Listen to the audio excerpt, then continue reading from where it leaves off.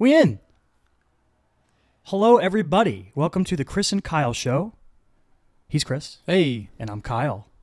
And today we are doing our first ever The Films Of episode in what is kind of probably a weird choice to kick it off, but we're kind of fresh off me doing a hardcore deep dive into this guy, and he has three sort of... No homo. three sort of similar movies that make an episode like this really easy to do.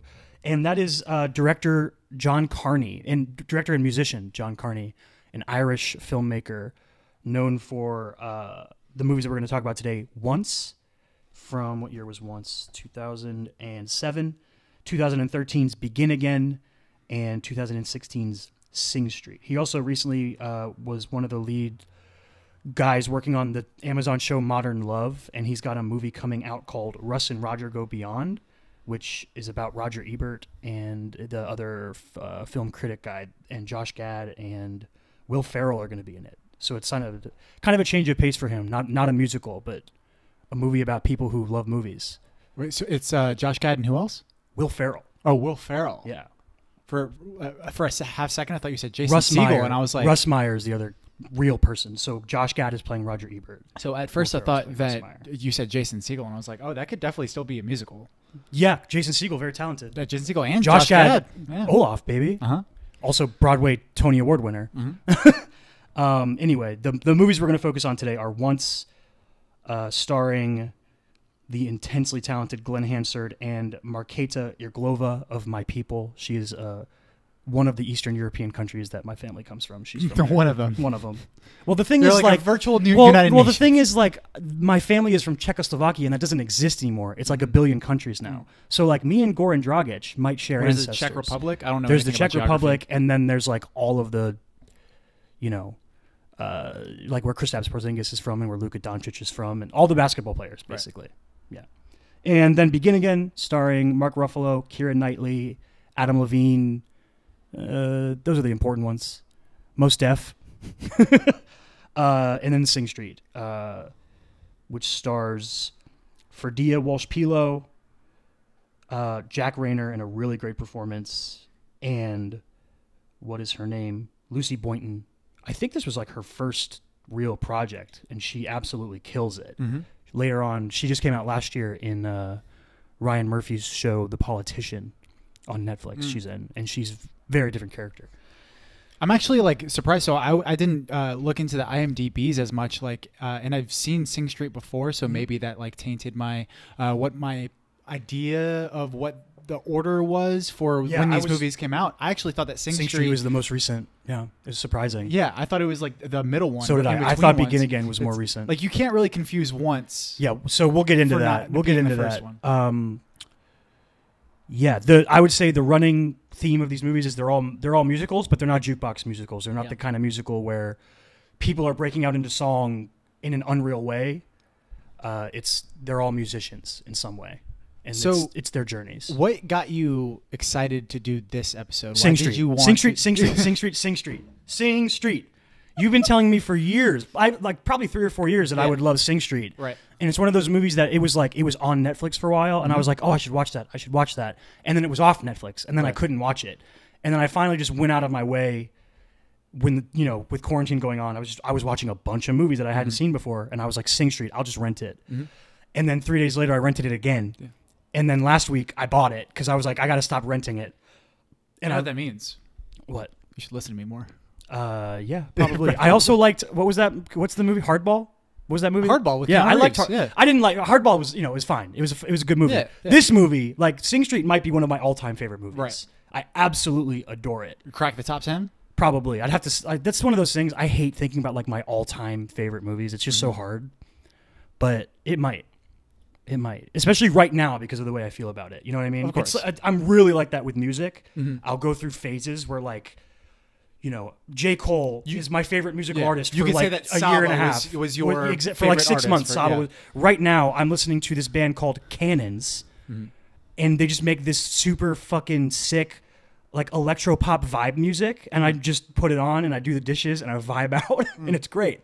So like I go through phases like that with things where it's hard to say like your all-time favorites versus like what are you just really into right now? Right. So okay. So let's go right into our first category. So yeah, we've then. got You a think few we're good? categories that we're going to go through. Yeah. And the first one, this is going to be sort of a catch-all.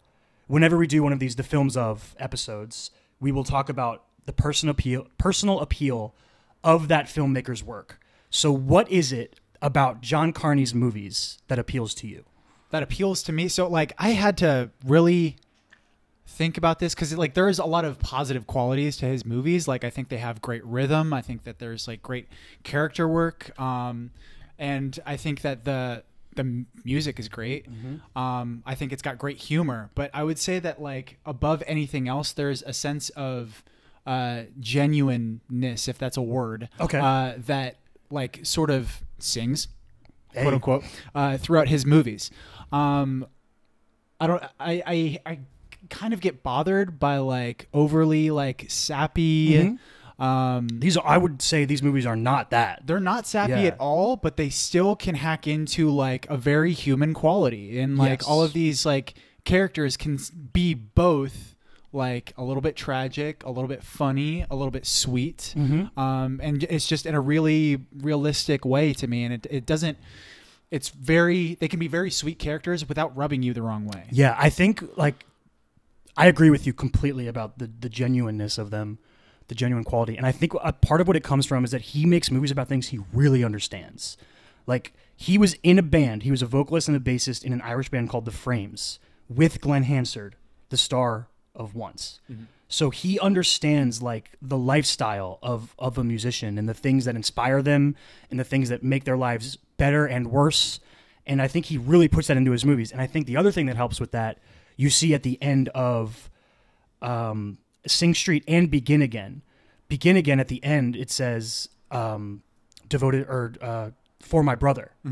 At the end of Sing Street, it's attributed to For Brothers Everywhere. So he really brings inspiration from his own life and things that he really cares about. And that really, like you said, sings through the stories. And fucking speaking of brothers, man, we have to bring up Jack Rayner's character in Sing Street. Is it the best character out of all three movies? I would say so. The best performance out of all three movies is Jack Rayner's performance in Sing Street. Yes, I would agree. I mean, I wouldn't even just say. You think the Sex Pistols know how to play? I wouldn't even say performance, you know, because I just best there's character in general. About yeah, I mean, who knows? You can't really agree. like separate it, you know. Those things aren't really mutually. The performance makes so much of the exactly. character. Yeah. But man, that character just. I heavily relate to that character in a weird way too. Like I'm not like a stoner kid who still lives at home, but at the same time, I'm an older brother of 4 siblings, some of which, you know, have done a really good job in their lives of finding their path. And it's just so weirdly memorable considering that like there isn't any crazy, you know, it's not like he's just kind of like he has really great college dropout. He has older a really brother. Great balance of humor and tenderness and sort of pushiness that makes him a great older brother character. And there's a, you know, besides memorable jokes like do the Sex Pistols know how to play, right? Or he will not be a problem. What was he listening to? Genesis. He will not be a problem. He will not be a problem. No woman wants to sleep with a man who listens to Phil Collins. But like still, it's like great jokes like that, but also like a really memorable, emotional, dynamic scene with his brother played by Ferdia. His name always tricks me. Is it Ferdia or Ferdia? Per diem? His name is Ferdia Walsh-Pilo. Yeah. Anyway, the younger brother, the star of the movie. And he has this incredible scene where all of his emotions are pouring out of him and he's yelling at his brother, but he's not actually yelling at him. He's like yelling for him. And he's mad at himself. And he's mad at like his parents and the life that they live because his parents don't love each other and what that's done to his life and what he's trying to protect his siblings from. And he's yelling at Connor, but he isn't, like, the message isn't directed at Connor. And it's just an incredible scene.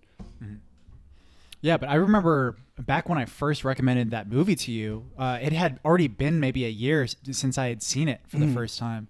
And that's what stuck with me. I remember it. I remember the feelings that I got during it. I remember it ending on a very like interesting note, which we're gonna get into most likely. For sure. But like that character, a couple of his movies, just stuck with me. Yeah, it's great. I like you almost know he based the character of Brendan off his own brother. You know what I mean?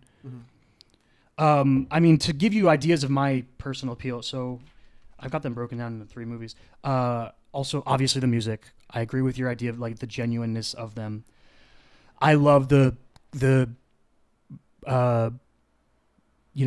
way that he writes things for like the notes of Four Brothers Everywhere. I think that really helps the movie. Right. I think that goes into the genuine thing.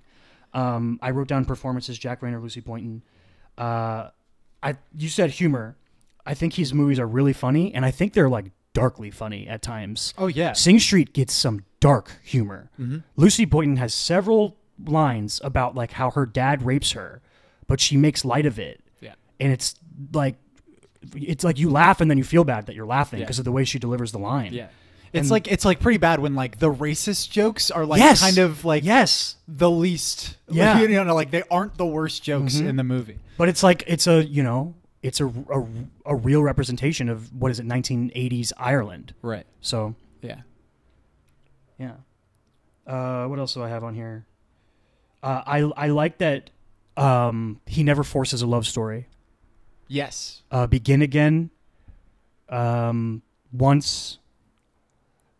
Sing Street has a love story, but yeah, it's more natural. Like there's something about the fact that Keira Knightley and Mark Ruffalo never are intimate in any way besides emotionally. Yeah. And there's a very funny scene where it would have happened.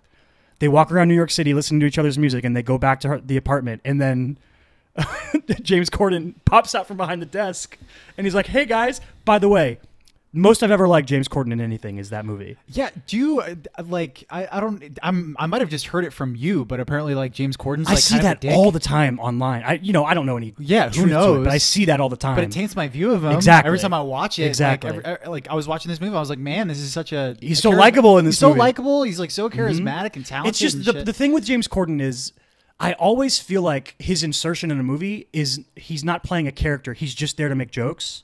Does that make sense? Yeah. Whereas in this movie, I feel like he actually fits the billing really well. Right. I also wrote Mark Ruffalo. He almost has like a Sex in the City Samantha kind of quality to him. Okay, I believe you. Like he's not like a total hoe or anything like that, but like the sort of like he's not ashamed of himself in any way. Oh, absolutely, yeah. I wrote down a couple other performances that I really appealed to me. Mark Ruffalo, the most recent time when we watched it together, I've seen Begin Again like 4 or 5 times. So you saw Begin Again before you saw Sing Street, right? Yeah, I saw Begin Again at least twice before I saw. But you've Sing seen Street. Sing Street like a dozen times Since then. Yeah. But I like. There's a really understated level to Mark Ruffalo's performance that I didn't catch the first couple times, and it's a lot of it is like lingering looks and body language and stuff. But Mark Ruffalo is like he's like a god tier actor. He's amazing. I also wrote down Glenn Hansard is nuts. Glenn Hansard. This is the lead of Once. Ah, yeah. He's completely insane. His vocals are crazy, and Once is a weird project because the budget is clearly next to nothing. They aren't using actors. Glenn Hansard and the female lead Marquita something, they are just singers. That John Carney was like, yeah, we'll just put you in the movie because you can do the music. And like Once almost feels like they had a sick album and they were like, let's make a movie for it. Right. You know what I mean? Because the music in it is so important and so good. It does come off like more like a music video. Yes, absolutely. Turned into a movie. Especially than like other the way scene around. when he gives her the music and asks her to write lyrics for it. Right. That feels like a music video. She's like walking around the city and singing what she comes up with. The other big thing I put was all of the movies that I think this is really interesting. They struggle with the line of like what the meaning of music is. I think this is especially true in Begin Again because it's a real conflict for the main characters. Right. So Sing Street, he makes the band for the girl, right? He wants to get with the girl, so he makes a band because he told her he's in a band. And then it becomes this thing where his entire emotional pool that he puts everything in is his music. He writes music to get things off his chest.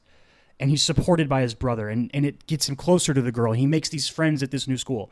All of that is through the music. This is a very pure musical movie. The music is very pure in this movie. And Once, it's a struggling musician who failed, but is just so committed, and not even committed, but he just can't not do music. All he does is busk and help at his dad's store, and then the end of the movie is him going off to try again. And it's also like kind of a pure idea of what music can be and how music can bring people together. It's more bittersweet than Sing Street because she's married and has a child, and there's this longing between them that they can't act on. Right. And there's that great scene when they're out in the woods and he says, how do you say I love you in like Czech or something? And she says something, but she says I love you. Right. But he doesn't know what she says. Mm-hmm. It's a really great scene. I immediately like Googled what she said. Right. But the cool thing about Begin Again is like Keira Knightley's character and Mark Ruffalo's character are so devoted to the purity of music, something that the other two movies kind of celebrate. And there's like Keira Knightley is like stubborn to the point of she refuses any level of performativeness, any level of entertainment to sacrifice for her music. Does that make sense? Right. And Mark Ruffalo supports that. He thinks the music industry has gone in a direction that is bad for music. Whereas, on the other hand, Adam Levine, he's like a sympathetic villain in the movie. He's taken her really gorgeous song and really personal, intimate song that she wrote for him, and he completely like butchers it. Like the way they sing it is insane. But the thing that like hurts this message for me, and I don't know if this is intentional or if this is just my reading of it, but the final scene of the movie of Begin Again almost feels to me like John Carney saying you have to compromise. You have to find the middle ground between what people like and what you love, and you have to create something for everyone in a way. Really? Because the way Adam Levine performs the song at the end of the movie is an amalgam of her version and his version. Mm-hmm. And it's the best song in the movie. Right. That is the best song in the movie. And that might just be my opinion on it. I think Lost Stars is an incredible song, and the final performance of it is awesome. It's nominated for an Oscar. Right. It might not be. It's up. So like, if I were to make like a top 5 John Carney, we'll get to that later. We'll get to the songs later. I'll get into my song spiel. Yeah. But like that moment, because that moment is so. It's all like that scene is one decision away from being A Star Is Born. It's her walking out on stage with him and singing it with him, and then it's A Star Is Born. Yeah. But she realizes that Mark Ruffalo was right about Adam Levine and that he is a rock star and he didn't know it yet, and he'd never be able to make her happy. Right. Because he's always going to put himself into everything. The way he puts himself into that song and makes the song better. But it's this, and then she leaves and the movie ends. And I just think it's a really interesting idea about like what music is and what music can be and what music should be. And I really like that. Yeah, I didn't really like get the compromise thing from it. You know, like to me, it was just the difference between like to me that was Adam Levine going, you know, like as like to quote like a Star Is Born, as deep as he could, as unshallow as he could. I mean, because there's really just him and a guitar and there's a band, voice. there's a backing band, and then the band comes in later, right? That's what I'm saying. It comes in like halfway through. Well, that's what I'm saying. That's why the scene builds so well. Yeah. It starts out and he dedicates the song to her. He gives the whole spiel to the crowd, and he's like, "There's a really important person here, but it's definitely not a stadium anthem, and she's really special to me, and I wanted her to come up here and play the song because she wrote it, and I love it, and I want her to see her version of it true." And he does it for half the song, and then the band comes in and it builds, and he's doing the Adam Levine high register thing, whereas her version of it is subdued and intimate. And both versions are cool, but his version is like fucking sick. Do you have, so you named all of these things that have appealed to you. Is there like one reigning idea? If you had to choose one? You might have hit the nail on the head. I didn't think of it in the terms of the genuineness of it. I think the other thing would just be the through line of great music. Right. Music reflecting story, I would say. Yeah. The music reflects the story in a way that a lot of musicals don't do. The story and just the journey of the characters. Like, I mean, I couldn't have gone on that spiel about the song Lost Stars if the music wasn't reflecting the characters and the stories in a good way. So I think that would probably be mine. Yeah. The music reflecting the story, the characters, what it means to the characters, and how it integrates like with everyone's problems and fucking how they're getting over and their ideals. Problems. Yeah. So we're gonna move on to the next category, right? Move on to signature moves. Yeah. So this would be like the Allen Iverson crossover. Okay. The So it'd be Christopher Nolan spin This shot. would be the sky hook, right? This would be the Christopher Nolan spin shot. The Peyton Manning Omaha. This would be the Aaron Sorkin walk and talk. The Barry Sanders jump cut. Good example. That's how good that was. It made me start coughing. But yeah, like if Do we have a hockey example we can use? Because I don't know anything about hockey. I don't know. All right. Somebody's slap shot. I don't know. Ovechkin, does Ovechkin have a slap shot? I guess. Yeah, but these are the signature moves of John Carney. I have a bunch of weird ones. I have a lot too. Right? Do you want to just? We can make a list of nominations and then we can sort of settle into the ones we think are the best. I mean, all of mine are kind of silly. Give it to me. Give it to me. So, all right. So I'm just gonna go through all my silly. Most of them are between Once and Sing Street, right? I didn't think For about whatever that. reason, You and love Once and Sing Street both have like small plot lines revolving around Hoover vacuums. Yeah. It's in so Sing Street, weird. he sings into one in a recorder for a voice effect, and then once he works at a vacuum store with his dad. and they're both like they're not just vacuums; they're Hoover vacuums. Yeah. Well, I think that might be because British and Irish people call vacuums Hoovers. Oh, is that a thing? Maybe. Oh, I don't maybe. know. They call Kinda like parking how they lots car parks. And they call cookies biscuits. Exactly. Weird. Another one. Parents bringing in tea while there's a montage of everyone making music. It's pretty British. Yeah. Again, But British, it's always Irish. like Yeah. there's always that one shot Yeah, of the the music's parents bringing in going tea. Fucking character's name Avon. So Eamon. I looked into this. He had a friend named Eamon in his Makes youth sense. that had rabbits.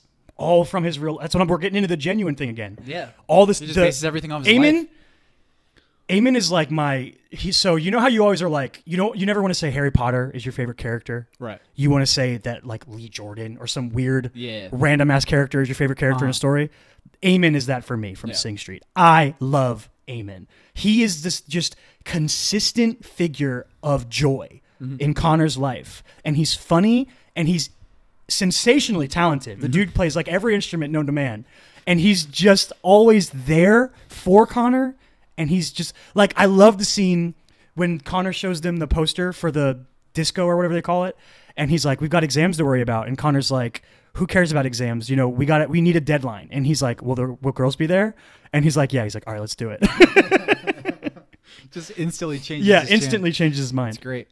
So characters named Eamon, both in Once and Sing Street, right? Yeah, the other one, great Fucking- too. The recording studio guy who realizes they're really good in the middle of the song and takes it seriously. Fucking characters the male leads stealing their parents' vehicles in order to impress a girl. And Yes. Once it happens with the motorcycle, and in Sing Street it happens with the boat. And then wanting to go to London, which I think is the British-Irish equivalent of going to New York City or Los Angeles. Yeah, or LA, So, right? Yeah. You have that. You have fucking musicians getting their shit stolen. Yep. And the one that we've sort of already danced Very around. funny open to Once with the stuff, the money getting stolen. The only one that I could really think of with Begin Again that like he did multiple times was with Once and Begin Again. And that's just the bittersweet romances. How like you kind of think that these two characters are going to end up together. There's definitely connection between the characters, but it never becomes a physical thing. Yeah. Yeah. There's an intimacy there that is never acted upon, and it's really interesting, and it makes like for a good tension in a story. Mine are, I think, less silly than yours. So by movie, I went through signature moves in Sing Street. I wrote down representing the spirit of rock and roll, sort of like espousing on it, and that goes through Brendan's character a lot, of the way he talks about music and the way he loves music. This goes with all of them, which is going to be my nomination for the signature move of John Carney, and that is capturing the spark of creative collaboration. Every single movie has a scene where one or more musicians or two or more musicians are in some way working together to create a piece of art, and he spends long, lingering shots capturing these moments. It's Eamon and Connor writing Riddle of the Model. It's Eamon and Connor writing, I think it's Up, and then transitioning into the tracking shot of the band in the living room as they show up and keep playing it. It's Once when they go to the piano store and play Falling Slowly together and they harmonize for the first time. It's in Begin Again when Keira Knightley is playing on stage alone and Mark Ruffalo imagines the arrangement with the band playing without any people. The instruments just start playing themselves in an arrangement that he imagines being produced for the song. It's all of these things. I think that to me is his ultimate signature move. Mm-hmm. The capturing the moment where creative collaboration happens. What else do I have? I think there's a level of, this is mostly Sing Street, I think, but there's a level of non-reality to every musical scene. And it's especially true with, it's obvious in Drive It Like You Stole It, because that's like purposefully done that way, and it's ambiguous in the final scene. Right.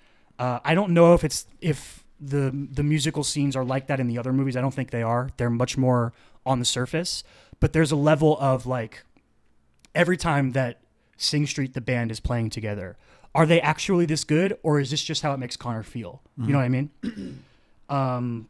What else do I have? Another really important one that I think goes through all of them is using music to, we kind of touched on this, as emotional expression and as a way of communication. So this is really big in Begin Again. Adam Levine tells Keira Knightley he cheated on her by playing a song, and she immediately knows it, which when the first time you watch it, you're like, what? Wait, yeah, why is she How so angry? did she know that? Yeah. It's crazy. Connor is doing it throughout the whole movie. Every song is written for Rafina. Mm-hmm. Every song. And, you know, the scenes that are often intercut with them playing the music and her listening to it in her room, taking her makeup off and crying, those are really hard-hitting scenes to me. And then they do it again a bit in Once, but I don't think it's as important in that one. Mm-hmm. The only other thing, I think he tends to linger on with the camera on scenes when there's music happening. I think he does really long shots of performances. He doesn't do a lot of like cutting and stuff like that when he's doing performances. But my number one choice would be that capturing the spark of creative collaboration. Yeah. I think that's in every one of the movies, and I think it really stands out in those movies. And they're usually the best scenes. Yeah. And I think secondarily would be the way that he always uses music. This kind of ties personal appeal and signature move together, but he always uses music as a way that the characters emote and communicate. Right. Yeah, the scene with Mark Ruffalo when he's seeing Keira Knightley perform for the first time, and he's drunk off his ass, and he sees all of the instruments playing themselves and everything. That actually reminds me a lot of the scene in Sing Street. That was super ambiguous. At the end of? No, not the end where they're in the boat, but like I'm talking about when Connor is playing in the school auditorium. Right. Oh, you're Drive It Like You Stole It. When he's imagining everything, he's like imagining what the video would look like if it was made the way he wanted. And then it's not even just the video, but it's like, well, it's the video. It's his dream sequence. It's his video.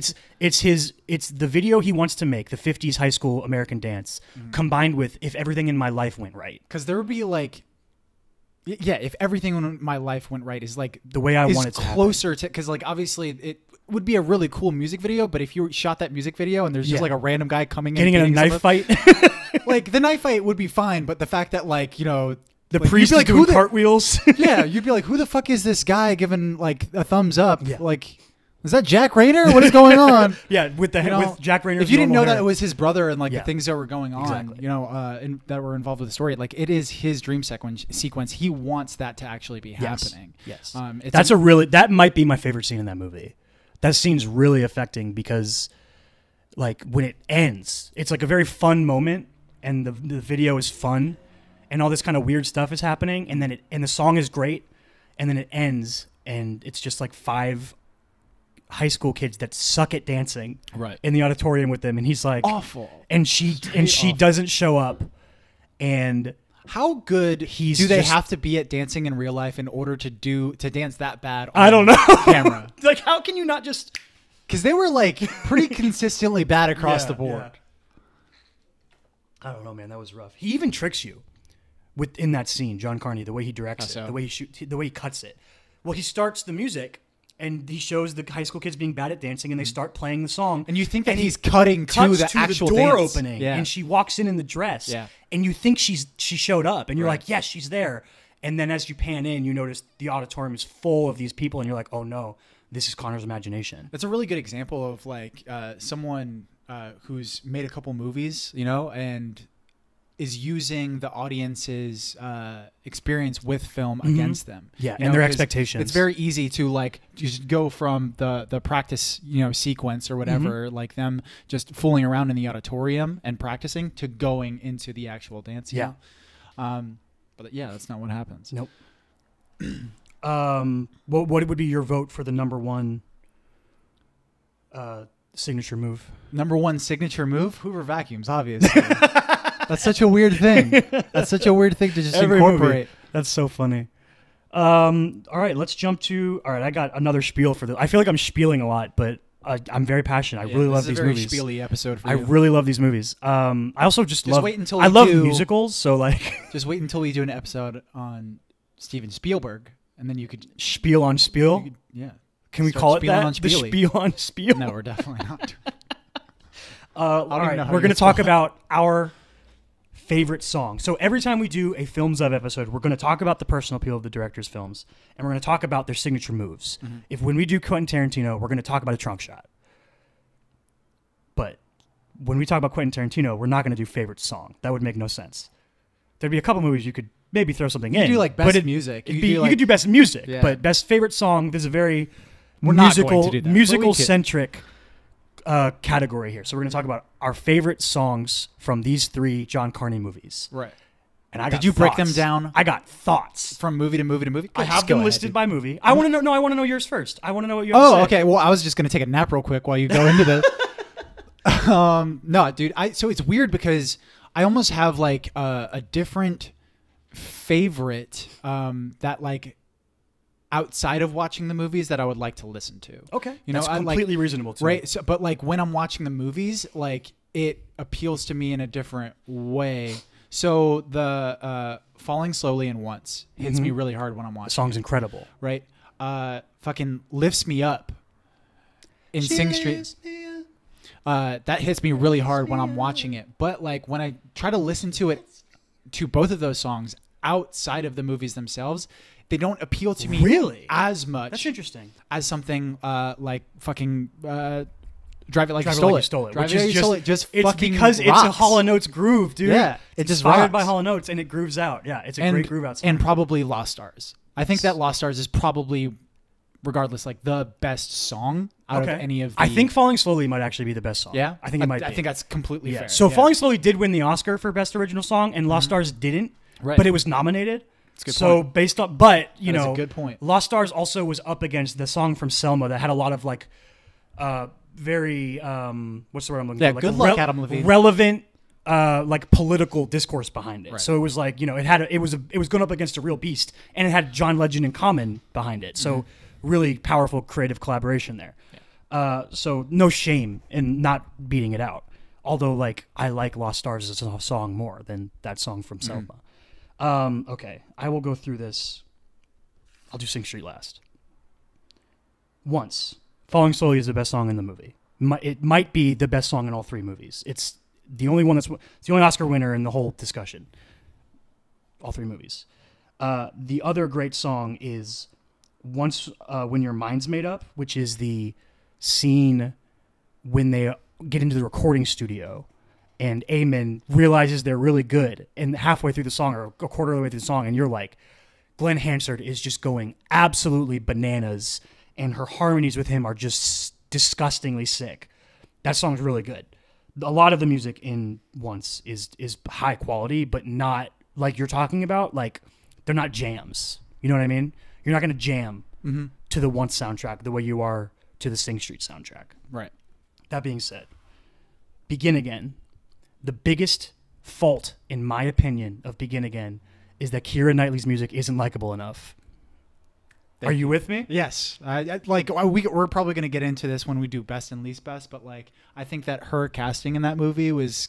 I like Keira Knightley. I'm not sure if she was the best person. She brings as an actor really well. Yeah. Her scenes with Mark Ruffalo in terms of acting and character are great. That didn't bother me at all. But the music is just so like mellow. It's like, underwhelming. It's underwhelming.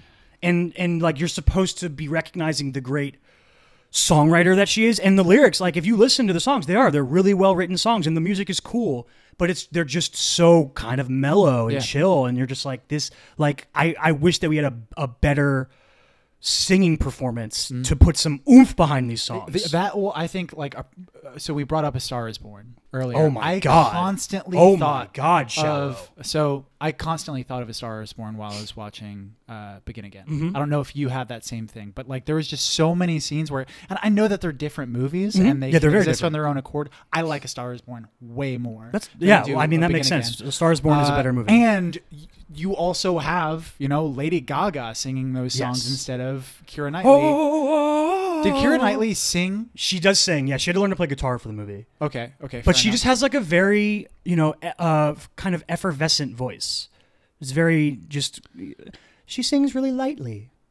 Well, it kind of undercuts a little, like a lot of the scenes for me, at least, when you see Mark Ruffalo. Mark Ruffalo's going on. He's like jumping up and down. Really and he's like excited. big here. Yeah. For this musical talent that he just discovered, and it's kind of like, oh, like that being said, like what you're excited this, about. I like when it's weird when you're watching the scenes. You're like, you bob your head. You're like, okay. When Haley Steinfeld, the song that she plays guitar on, you're like, this is cool. It's a cool like family moment between her and Mark Ruffalo, and they're jamming out. Yeah. And then you hear fucking Lost Stars at the end, and you're like, oh, so Adam, obviously he's the most talented musical performer in this movie. There are moments though, like I think her song "Coming Up Roses" is really good. And I think the message recording is actually really good. That's a good scene. When she sings "Like a Fool" to him on his voice message on his phone, and James Corden is playing piano behind her, and then he plays the kazoo, and she gets mad at him. But it's also like it's also the only F-bomb in the movie, and it's used really well. It's the construction of the scene as well, and like and the story that is behind it. It's not about the performance, the music of that. itself. It's about the message. Exactly. Now let's get to the important part: the music of Sing Street. And what is and is not the best song. Whew, this is tough. So, Riddle of the Model is the first song they do. It's good. It's a good song. It's not the best song. The Riddle of the Model. Their concert, they play 3 songs. They play Girls, which is inspired by a line that his teacher said to him in art class. Good song, not the best song. It's fun. It's fine. They sing the slow song, To Find You. Good song. They do a different version of it in the movie than they do on the soundtrack if you listen to it on Spotify. The soundtrack on Spotify has like a fully produced version with strings and stuff. Oh, okay. In the movie, I actually like it more because it's more stripped down. It's just him and Eamon's guitar and Eamon on piano. I like it, not the best song. Then they do Brown Shoes, which is this sort of anthemic collection of everything he's been through in the movie and him giving the middle finger to the priest who runs the school. Right. Cool moment, not the best song. Also, rock and roll as fuck. Yeah, rock and roll as fuck. Yeah. They got the masks. Cool song, cool moment. Still not the best song. That being said, to all 4 of those songs, them not being in the conversation for best song speaks to how dope the music is in this movie. Exactly. Because they're all good songs. Up. She lights me up. The song you're talking about. Mm-hmm. She lifts me up. That song is the best representation of his voice. When the chorus kicks in that song, his voice is fucking golden. Right. That register on him. It's like his head voice. It's incredible. Mm-hmm. It's a great song. Beautiful Sea. I think the best chorus overall. This girl is a beautiful sea. Like that whole chorus is really good. Also, I like that scene in the movie a lot. So like whenever I listen to that song, I think of that scene. Mm-hmm. And like when she jumps in the water and she tells him you can never sacrifice your art, and then he kisses her and she's like, oh, fair play. I just love that scene. Mm-hmm. And then Drive It Like You Stole It is just the ultimate groove.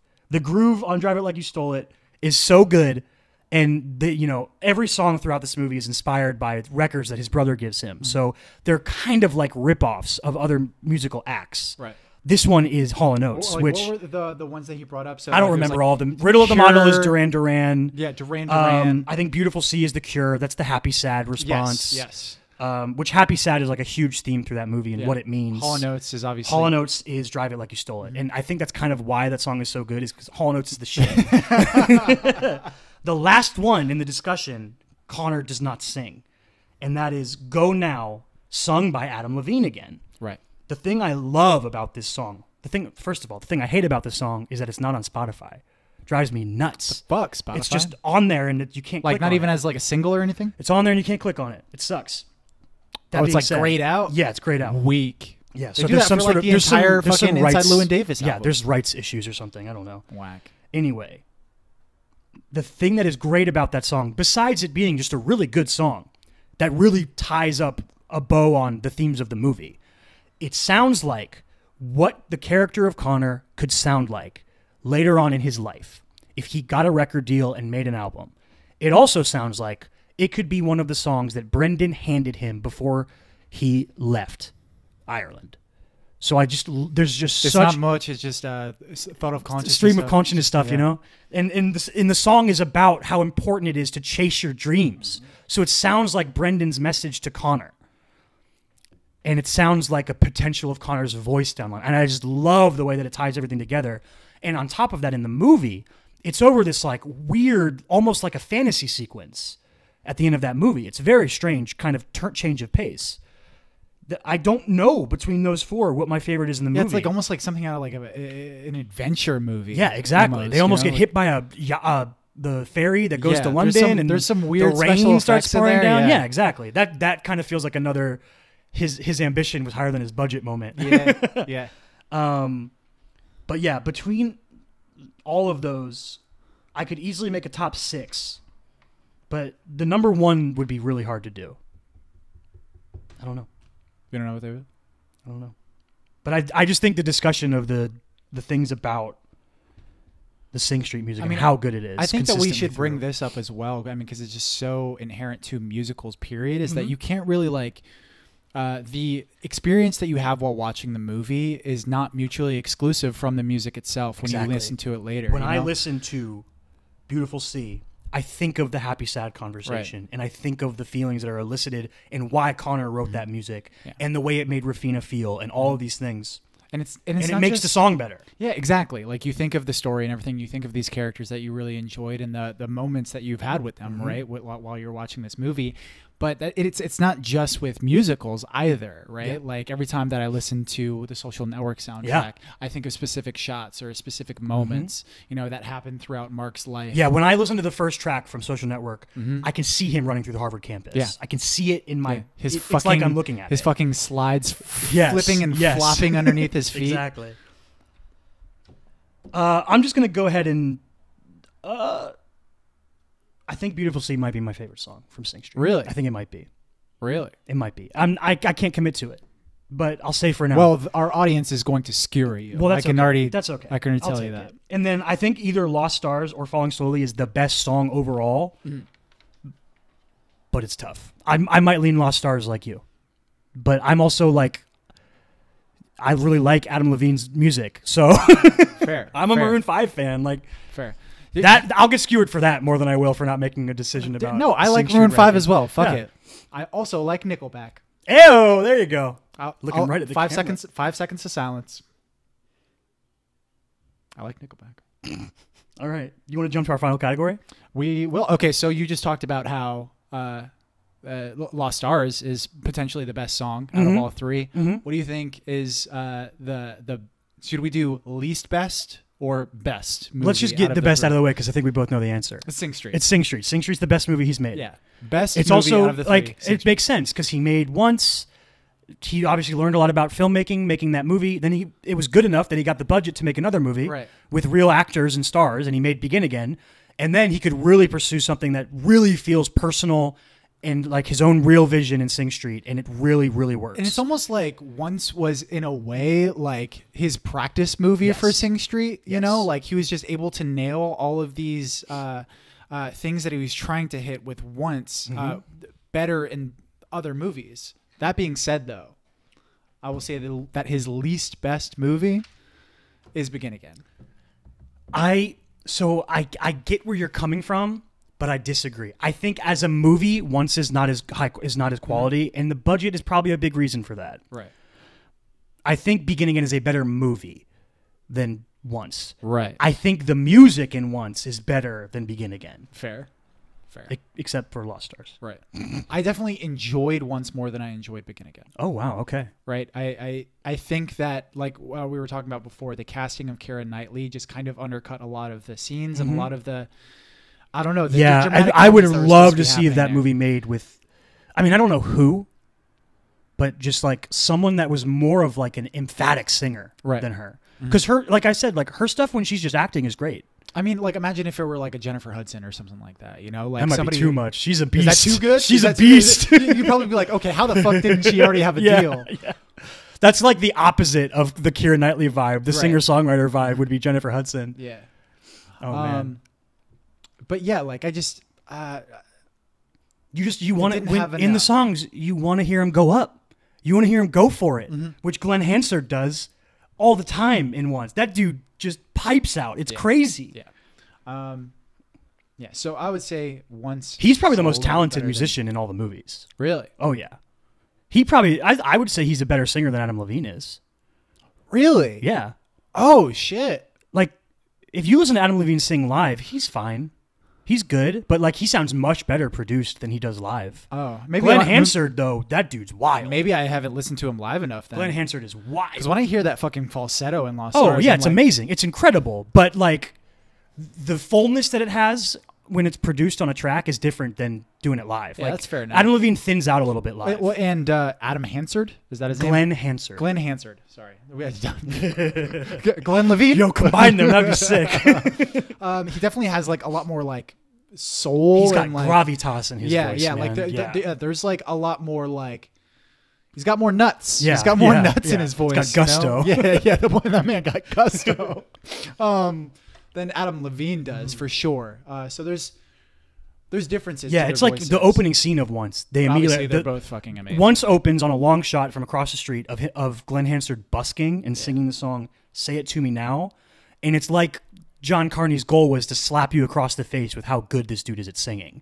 He's like, okay, now that you get it, we'll get into the movie a little bit. So like so he already had a pre-existing relationship with Adam. Yeah, they were in a band together. Right.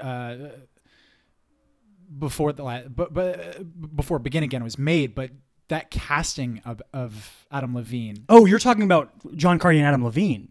Yes, John They Carney created and Adam- they worked together for the first time on Begin Again, and then Sing Street was after that. Oh yeah, that's right. I keep Yes, fucking up. yes. So all right. So how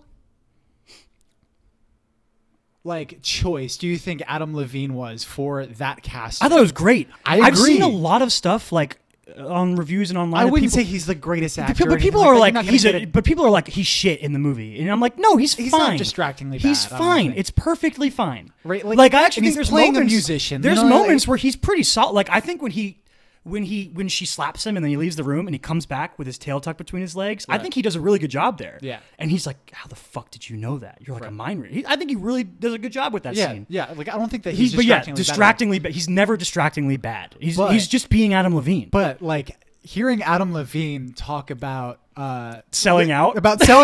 is just a really funny. fun. Yeah. Well, have you ever heard his like real life quotes about that shit? Yeah, he's just like, I don't- he's like, I don't give a fuck, dude. I'm just trying to make music and have fun. Like, if I get rich on the way, that's great. Yeah, I really like Adam Levine. Like, I think he's a cool guy. I think he's and this might just be because I watch The Voice, and like I don't think of him as like this weird like. I feel like a lot of people just like hate him because he's a rock star. You know what I mean? And it's just like there's just so much hate that Yeah. can. It's like the hate He that takes his shirt off and has tattoos. I think that he gets a lot of like this guy has big dick hate. You know what I mean? Well, like it's similar to the Pete Davidson hate. I feel like we talk about a little bit, like not personality wise, but sort Pete of Davidson like is kind of different though because like he's not super attractive or anything that's like true. that. Adam like, Levine Levine's hasn't Adam like, Levine like he's- been sexiest man in the world before. Yeah, maybe I don't know. I think he has. I don't keep track of those things. I know Blake Shelton was one. He year. was. He was. But He's tall, dude. But you know, like when you see someone that's like talented and they got a supermodel wife, Yeah. and you know they're really good looking. It's like, jealousy. They just have all. Yeah. People be hate. But yeah, I had a hard time deciding what was least best because what's best is obvious, but I think the combination of the budgetary issues to overcome, and I just felt there were moments throughout Once where it was lulling for me, where I was just like, okay, I think like it's basically like the second act. I'm kind of like In which movie? in Once, Right. where I always feel entertained watching Begin Again, and a lot of that is just Mark Ruffalo is always entertaining. Yeah. There's You know what I also mean? like a more like plethora of characters. Exactly. Yeah, you're And dealing people with that his. you know. Yeah, you're dealing with Mark Ruffalo as a father with Haley Steinfeld and the the wife who is from 40-Year-Old Virgin, and you're dealing with Keira Knightley and her relationships and their relationship with each other, and you're getting to know all the band, and CeeLo Green shows up, and Adam Levine is in it. CeeLo Green. Yeah, you're like, well, there's Wait, a lot. hold on, is that Mos Def? Yeah, exactly. Whereas in Once, there's like lulls in the story to me a little bit, where I think I think he learned pacing through the making of the movie, and I think Begin Again shows that he got a little better at it, and then I think Sing Street, you're like, this dude has learned how to really make a movie. I'll actually agree with that. That like Begin Again is probably a better movie. Yeah. But I enjoy. But you like Once More. That's completely I like reasonable. Once More because I feel like I don't know. I think that the characters are so much more intriguing to me. Like I can be drawn into. I also think there's like I think the female lead of Once, like for not being an actor, she's good. You know what I mean? Kind of like Adam Levine, not distractingly bad situation. But I don't think that like Markita Ikolova, I keep forgetting her name. Right. Like I think that there was a lot that she could have brought to that performance if it was an actual actor. Right. Yeah, that's fair. But there's also like I don't know. There's a quality with Once, especially because it was such a cheap movie, and it looks so shitty that like it almost has this like cinema verite quality to it. You know, like where like I almost feel like I'm watching like a Godard movie or something like that. Like, and Begin Again, it just seems it's more polished. You know, you see like all of these actors that you've seen before. You know, celebrities and stuff like that. So it's just, and it doesn't have the kind of character and consistent tone and like deft maneuverability as Sing Street has. Yeah, Sing Street is where he puts everything together. He takes the best parts of both movies and makes a great movie. I'm glad we did this. Everybody watch Sing Street. It's so good. I'm glad that you finally watched it and you really enjoyed it, man. Me too. Yeah. Now I'm like, it's weird because I think like, should I watch Modern Love on Amazon? This TV show he made with like Anne Hathaway and random Tina Fey and another random. Is it a musical? No, I don't know anything about it. No, and then I'm like, do I care about his Roger Ebert movie if it's not a musical? Like, I don't know. I don't want to like be like, I don't want to ever be a person who tells someone they can't do something. You know what I mean? I want as many Donald Glovers in the world as possible. You know, like if you are an actor and you want to make music, try it. But it's also like, how excited are you going to be if John Carney makes a documentary? Yeah, you know? But at the same time, if that's his vision, I don't want to stop him. Like, if I told every athlete to stop rapping, Arian Foster would never have become Bobby Fino, who I think makes actually great music. Right. Really good music. Whereas then there's like the Damian Lillards of the world who are like, you're good for an athlete. You know what I mean? You're good for a basketball player. And then there's like the even trasher ones who are just like, why are you even doing this, Lonzo Ball? Like, what are you doing? Right. Dude, fucking like half the Orlando Magic has an album. Yeah, exactly. It sucks. There's a very funny joke in Game of Zones where Damian Lillard sings a song and they're like, oh, that's not bad, Dame. It's, you know, for a bard, it's decent, but for a player, it's great.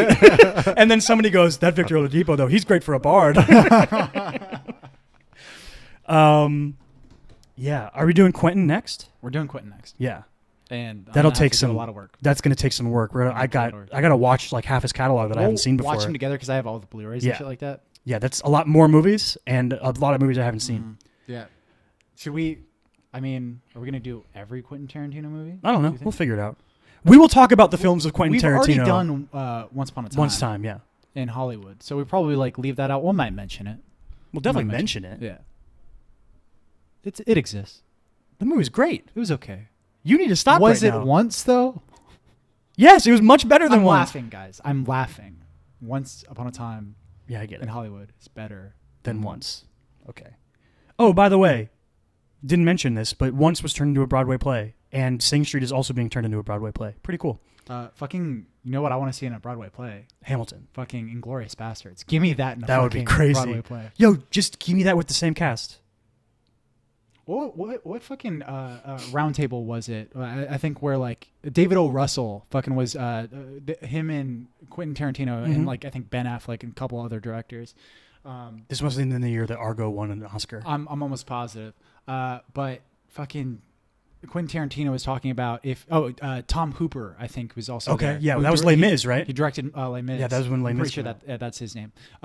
Jean Valjean. But they were talking about how he directed Les Mis, and Quentin Tarantino was like, if I ever did a musical, that would be how I would do it. You know, like just live. That's That's live crazy. recording. It's so cool. And just do it exactly like that. And David Russell was like, Quentin, please Make a musical. Yeah, I would go crazy. I'd go nuts if Quentin made a musical. That'd be awesome. It would be so weird. Music's like really important to his thought process, so it'd be really interesting. The way he thinks about like the soundtracks to his movies and stuff. Anyway, we'll talk about all this stuff when we do the Quentin episode. We'll do it. Until then, find Chris. Read it on his website. You can read his scripts. ChrisMichaelStock.com. Chris Michael Stott on Instagram. I'm DavinWell25 on Twitter and Instagram. The show, The Chris and Kyle Show, on Facebook, on YouTube, on all the podcasting platforms, on Instagram, TCAX Pod on Twitter. Like, follow, share, rate, review, all that kind of fun stuff. We look forward to watching some Quentin Tarantino movies for next time and sharing our thoughts. We out! We out. Stay weird.